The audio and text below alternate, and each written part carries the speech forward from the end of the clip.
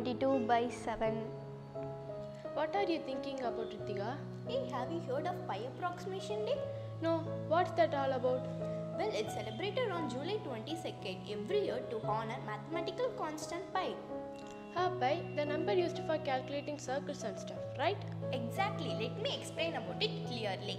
Here we have a circle which has a diameter 7 meter. And to find the circumference of the circle, let's rebend its circumference to a straight line. And here we have a circumference which is 22 meter.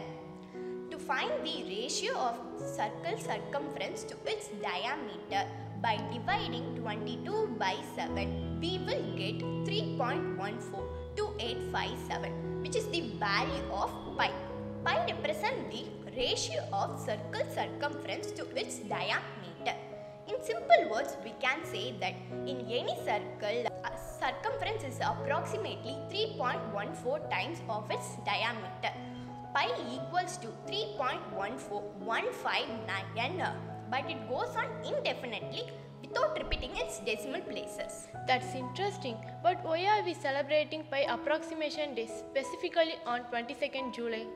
The date July 22nd was chosen because the fraction 22 by 7 is a common approximation of pi, where 7 stands for the month July and 22 stands for the date.